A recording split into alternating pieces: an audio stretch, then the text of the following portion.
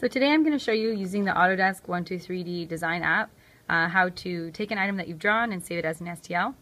So I have this item here that I've drawn and I want to save it, and I'm going to go to Save to Cloud.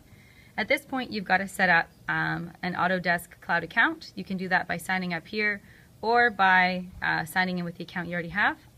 I already have an account, so I'm going to sign up under mine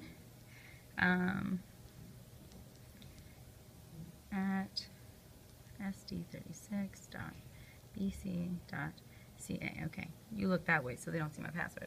No cheating. Okay, so I'm all done. I'm going to log in.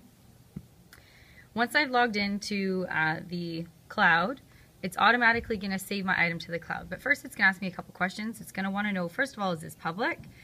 So I am going to make this public so anyone can have this little item that I made because I want to share.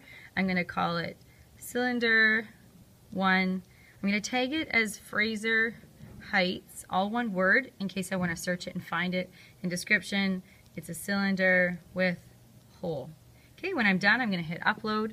We'll let it upload. While it's doing that, we're going to go onto our computer, the one that's attached to the 3D printer, and you're going to go to the 123D app website, and there you're going to sign into your account.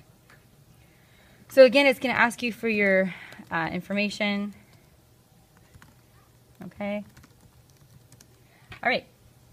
So we're logged in, or almost logged in. I'm going to go to my account in the corner and go to my models and my projects, and here we've got Cylinder 1, and it's shown up on here. What I can do here, you have to give it a couple minutes so it actually completely loads onto the cloud.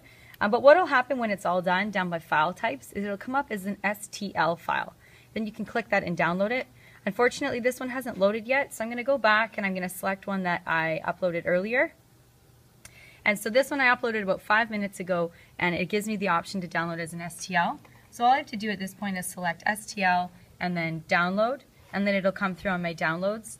I can unzip that file and open it with the 3D printing software. Okay, when you're all done that, the last thing you need to do is go back to your iPad, and you're going to want to sign out of your cloud account so other people are not saving to your account. So you'll go up to the top to your account and then select sign out. And that's it. All done.